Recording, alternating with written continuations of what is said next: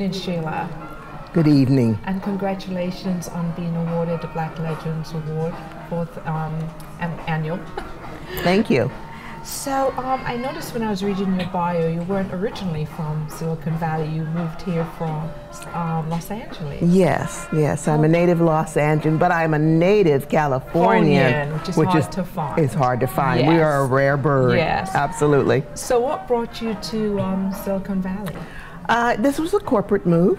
So, yes, following my husband, and then getting involved in the community here, and getting a position with NASA Ames Research Center.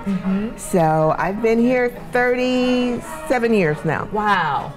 Yeah, so this is, you might as well say I'm a native. Say you probably spent more time here than Los Angeles. And I did, actually. Right. See, exactly. Yeah. You were born there, but you segued here. Exactly. So yeah, I'm very interested in STEM. I work in Silicon Valley, and you know, for me, not seeing enough females getting hired in my engineering roles, etc., burns me. So where did your passion come from to start the STEM program? Well, exactly, it came from the same place you said. There's not enough females in the trades. There's not enough females in the community that knew that they had the possibility of being an engineer or a scientist. And so with my options and my opportunities at NASA, I was able to create a program that allows young ladies to get an experience of being on a college campus, of being in a technological field that maybe they didn't think about before, but now they realize, well, it's not that bad. I think I could do that. You know, so that's how we started. Yes. And how are the companies embracing that here in the Valley today? The high-tech companies. I think they understand there is a need, but the problem is they don't have the connection to grow the new generation of engineers and scientists. And so my group, we start 4th through 8th grade.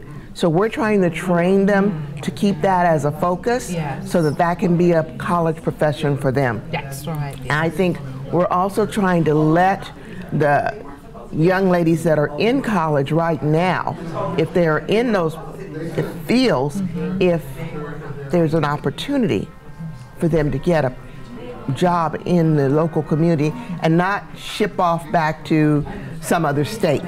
We want to keep them here in Silicon Valley and grow the women's movement into the total Silicon Valley process. Yes, you are correct. Unfortunately, I don't get enough of them on a daily basis that I'd like to bring in. So when I find someone is working with STEM, I get very excited. I make sure everyone in HR knows. I have someone at a very prominent company now, and last week he reached out to me and just asked me a couple of questions, and it was around how can he engage younger girls into the company. So I'm working with him with some diversity as well, because I told him that's part of what we need to see, a nice mixture, you know, let's share with everyone. So good. We've got to get them in a program that when they graduate from college, there are job leads lined up for them. Because if we don't, then what happens in 6 months, they go home. They go home.